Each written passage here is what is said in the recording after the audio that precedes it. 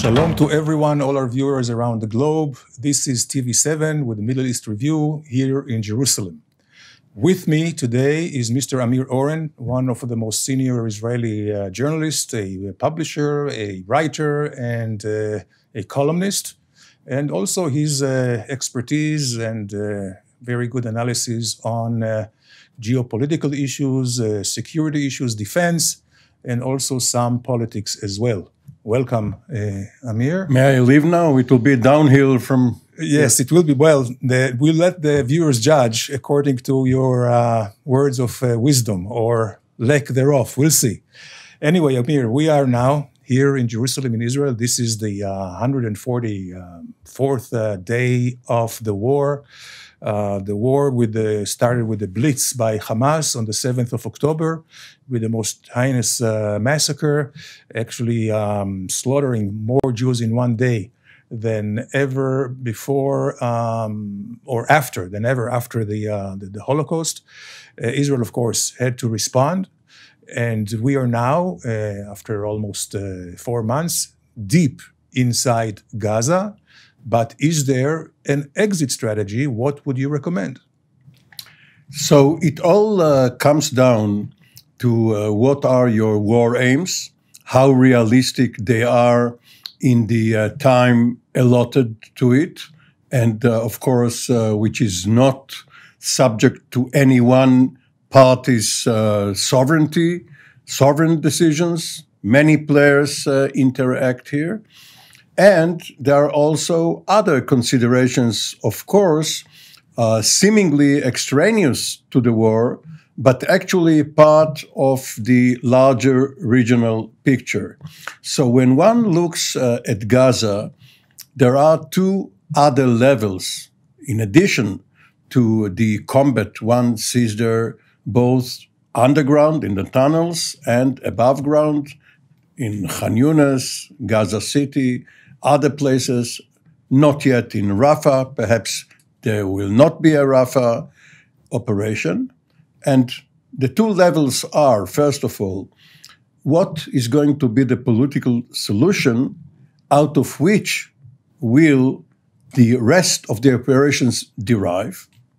And the second level is what will happen in other fronts, on other fronts, Lebanon, Yemen, the Red Sea, perhaps spilling over to Iran or its militias in Iraq. And of course, the West Bank, East Jerusalem. And of course, this is a constant concern for Israel, especially as we are approaching the holy month of Ramadan, where tensions always rise and where there are provocations, both on the Arab and Jewish sides. There are people, especially fundamentalists, who are keen on causing trouble during this particular time, each for their own purposes. But as you said, this is a front, but we can concentrate on the political outline of what will happen, not the day after, or the next day. We should look towards the future. It's a matter of years. One has to build up governance and the authorities, administration.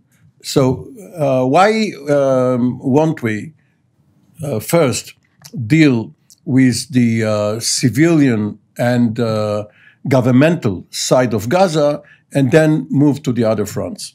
Yeah, but one of the concerns of Israeli government, and I would say most Israelis, is that Hamas will be defunct as a military force. So they will never be able to do another slaughter like that. And in order to do that, they say they still have, they had 24 battalions, 18 battalions the IDF pretty much dismantled. There are 6 more, I guess 2 in the Deir el-Balach area, which is the center of the Strip, the Gaza Strip, and 4 in Rafah. Now, one would say that, if you finish the war without getting into Rafah, it would be akin to someone who has a house in Florida and he's expecting a hurricane coming. So he's boarding all his windows from all sides, except one side, which is just the direction of the wind. Are you talking about Yair Netanyahu? Close enough. Okay. He's there, yes. Sometimes it's better not to get what we wish for. You surely remember the invasion of Lebanon in 1982. It was intended to destroy the Palestine Liberation Organization, which has shelled the Galilee. And push it 40 kilometers from the border. No, to get at least to 40 kilometers of the border, because this was artillery range. And when shells were launched from 40 kilometers, they reached the northernmost communities in Israel. At least this was the declared motive for the invasion. And it succeeded. There were many costs. There were many casualties. Israel got bogged down. But the declared war aim of kicking the PLO out of Lebanon was achieved. However, instead of the PLO, we saw Hezbollah rising. First, Amal, which was at the time the most important Shiite organization, and then slowly but surely, helped by Iran, Hezbollah. So let's assume that Hamas will be destroyed, even though, when they say a battalion has been dismantled, what does it mean? If a battalion has 1,000 armed men, we won't call them soldiers, but 1,000 people who are carrying guns and explosives. Armed terrorists, we call them. Okay. No, but the issue is not how you define them, but what is the command and control mechanism. Right. So you manage to kill the battalion commander, his deputy, his operations, intelligence, and logistics officers, maybe some of the company commanders under the battalion commanders, and you have a ragtag mob of several thousand men, many thousand men. So they morphed into a guerrilla squads. That's one option. And the other option is that another new organization, which is not yet in existence, will come into being, much like Al-Qaeda in the Arabian Peninsula morphed into something else. Then we saw Daesh. Sometimes Daesh fought with Al-Qaeda. ISIS, yeah. But nevertheless, you have the human infrastructure there. Mm-hmm. If you have 2.4 million Palestinians, many, perhaps more than half of them, youth, unemployed, not very favorable of Israel, to recruit them into a new organization, sons of Hamas, will not be difficult. So while this is good politically and for a PR photo of someone saying, or not even saying, just gesturing this, but this may not be the V for victory. This may be the two, one Hamas and one sons of Hamas.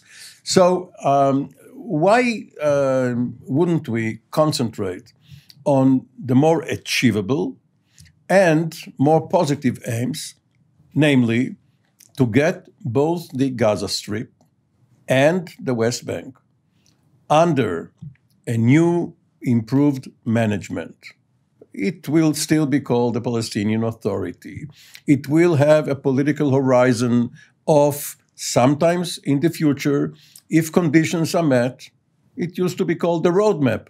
Under President George W. Bush, nothing came out of it. This was already 22 years ago. But the basic idea is still there.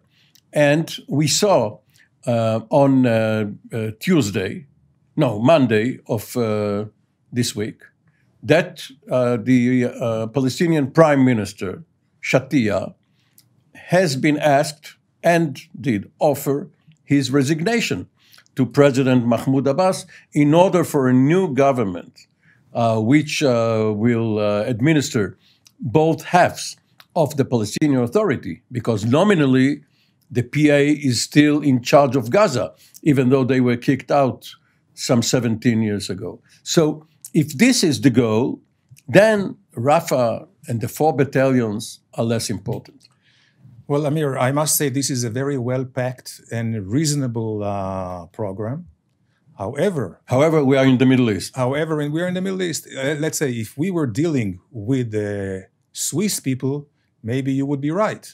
But we have had that experiment before in 2005, when the same thing, you were talking about President Bush. He also talked about a new and reformed leadership of the Palestinians, understanding that everything was corrupt, supporting terror, incitement, and everything that goes the whole. You were ambassador to Washington at the time. Yes, I was. And at that time, the Americans, with Sharon was the prime minister, came with this brilliant idea. They will remove Arafat, right? He was the president. And we then created a new position, prime minister. They never had a prime minister, the Palestinian Authority. Who was the prime minister? Not remove Arafat, he was still going to be there. Exactly, right. Remove him from, let's say, the decision-making. Day to day. Right, just to kick him upstairs, as we say, and put no other than Abbas. Not to create the wrong impression, because Arafat died in November of 2004, whether of natural causes or whether of what in the Middle East is considered natural causes. Well, just maybe to kind of spread a little bit the mystery, I would say that the Palestinians have always blamed maybe Israel on polonium, one of those special radioactive poisons. But the cause of death was never released by the French doctors, but there is more than an educated guess that he died out of AIDS. Anyway, but this is not the point. The point is that he was removed from power. Abu Mazen, no less than Abu Mazen, was the first prime minister, then became president. Then Salam Fayyad. Now Ashtia. But I think the important thing is that there was no new and reformed leadership. Same education system to hate Israel and the Jews. Same, I would say, blinking an eye on terror. And we saw it all the way. But this is the relatively old Palestinian Authority, relatively Middle Ages, if not before. And if we're concentrating on this past month, the last several weeks, and look ahead, we see that a couple of weeks ago, President Biden called on Prime Minister Netanyahu. And while the readout was, of course, couched in diplomatic terms, they have talked. It was not just a conversation. Biden read Netanyahu the Riot Act. And what we see now is that the hostilities in Gaza are grinding to a halt. There will be a deal. There will be an extended ceasefire. Maybe the war will resume later. But right now, as we are on the verge of Ramadan, this is probably going to be quite a pause, both in Gaza and on the northern border, even though Israeli ministers already said that that Israel will not be bound by a unilateral Hezbollah decision to stop fighting. Yeah, Amir, we will touch on the northern border in a little bit, maybe towards the second half of the program. But let's stay in Gaza yet first. So, of course, everybody would like to have a good ceasefire, a long ceasefire, end of hostilities. Not everybody. The military perhaps will not. Right. They know that Israel has to get the hostages back.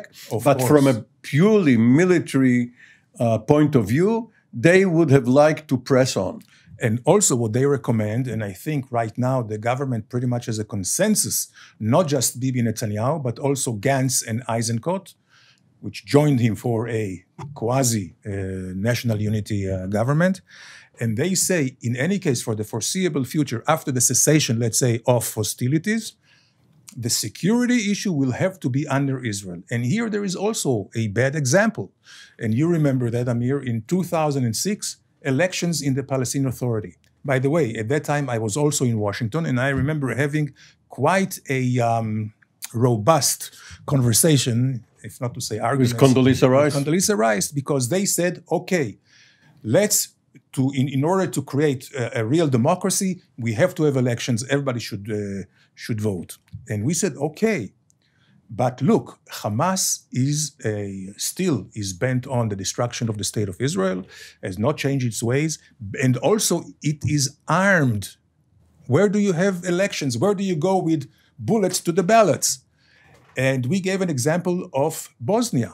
In Bosnia, before they had elections, there was a demand of a comprehensive disarm. Yeah.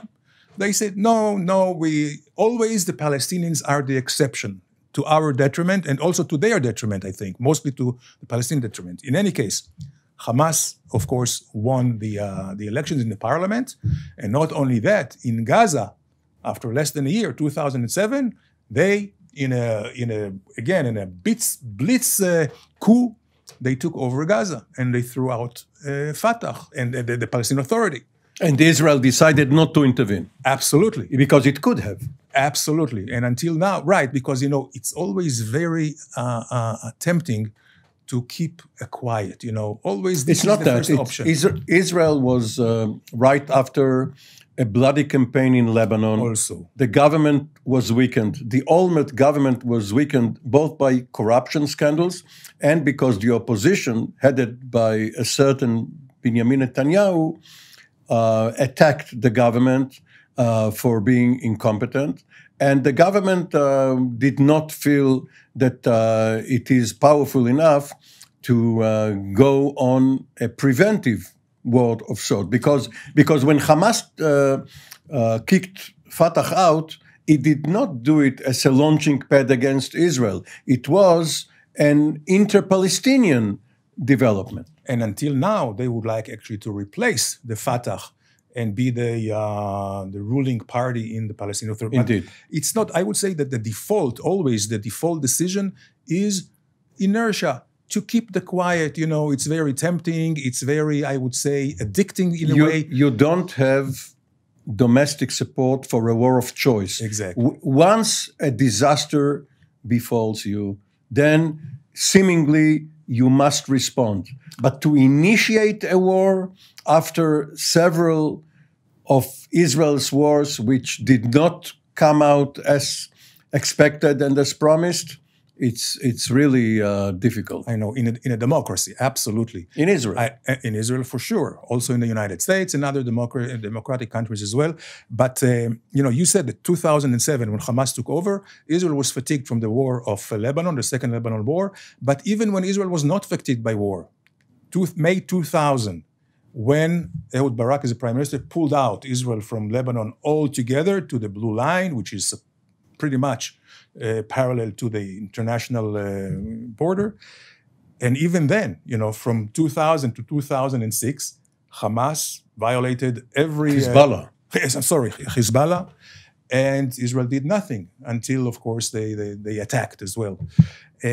So when we talk about the aftermath, do you see any substitute to Israeli security control over Gaza? Because again, if we keep it to their own device, who would guarantee that Hamas will not take over the Fatah as they would have done in the West Bank had it not been for Israeli presence there? So again, several issues in one question. First of all, what do you consider security control? If you're talking about flights by drones and aircraft over the Gaza Strip constantly, and overwatch, of course, Israel would keep it along with the maritime boundary. The Israeli Navy will always patrol there. If you are talking about what happens on the border itself and even several hundred meters west of the border, on the so-called perimeter, of course. But Israel would not be able to have a presence inside Gaza, perhaps sometimes patrols, but not like a hot pursuit, like they do now in Jenin and Tulkarem and all this area. That's something else. If the a Palestinian squad managed to penetrate and the IDF would not be able to intercept it, either coming in or going out, yes, of course, hot pursuit. This is even part of the Oslo agreement. But also here to preempt, let's say, if IDF detects somebody ready to launch a rocket, to go and preempt. So here, as a seasoned diplomat, you're going into the minute details of the agreement, which Israel is not going to sign with Hamas, but will sign with the mediators, especially the United States. Maybe Egypt. And Egypt. What would be considered a violation of the agreement, which would justify, let's say, an Israeli raid into Gaza? Will a terror act, as the one we had a few days ago at Ma'ale Adomim, a terror act performed by someone in the West Bank, not officially affiliated by Hamas, perhaps inspired by Hamas, perhaps the letter he would leave for his friends would say, I am inspired by the example of the great Yahya Sinwar, who hopefully would not be among us, the living, by that time. Could Israel see that as a justifiable reason to break the ceasefire in Gaza too? There are details here to be worked out. But when Israeli ministers speak about resettling, crazy. Yes, but of course it's crazy. But and when Netanyahu speaks about carving some strips, north, south, east, in order for Israel to patrol there, the Biden administration comes out immediately and says no reduction in the size of Gaza. Okay, you mentioned also kind of controlling what comes into Gaza, especially on the shoreline. What about the Philadelphia Strip, which is facing Egypt, and through there, under brown tunnels, most of the illegal arms came into Hamas? So the problem there is that Hamas is an offshoot of the Muslim Brotherhood in Egypt. There is cooperation between these two branches across the border. Mm-hmm. There are also Bedouin tribes in the Sinai. The Sinai is where Rafah is bordering Egypt. And their age-old profession is smuggling. They do not recognize borders, customs, control. They don't care. This is how they make their living. And also, several of the Egyptian officers posted there work towards their retirement by keeping a blind eye over these problems. But there can be a creative solution, taking the multinational force and observers based in northern Sinai, near El Arish, and by mutual agreement between Israel and Egypt, commissioning it to patrol on the Egyptian side of the border. Now, they wouldn't like to open fire on smugglers or others if they see a camel with appliances. What are they going to do? But a technical solution can be found as long as there is political will. Yeah, the Bedouins, as you say, they do not recognize international borders. They are, as we say, blowing with the wind in the dunes. Okay, well, now that we have solved the problem of Gaza, we did not solve it all, because what about de-radicalization of Gaza? How to make sure that the political culture changes? We can discuss it next time.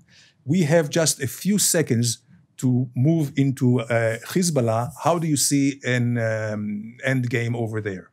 Well, it is said that Lebanon is so mired in its domestic political, economical, and societal problems, and Hezbollah is a major player there. Maybe it is better for Hezbollah from its own perspective, because Hezbollah is half Iranian and half Lebanese in its outlook. Maybe it is better for him to cease hostilities against Israel for now. They will never give up the fight. They are mukawama, resistance, much like Hamas.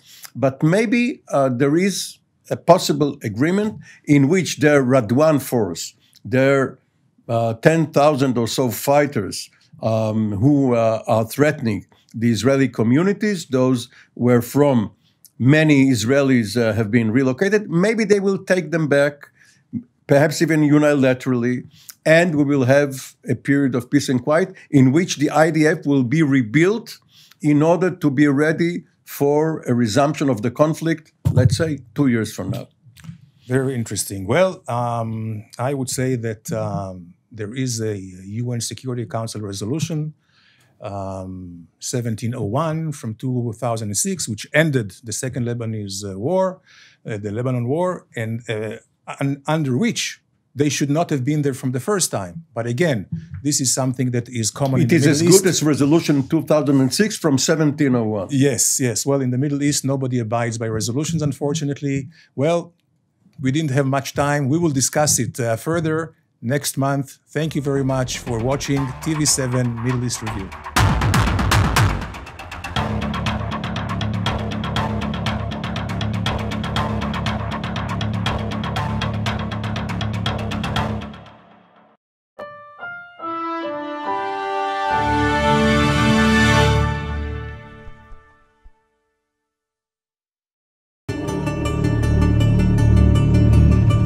We are about to lose the young people. They want a vision. They want to see solutions which may help them to believe that there is a future for them.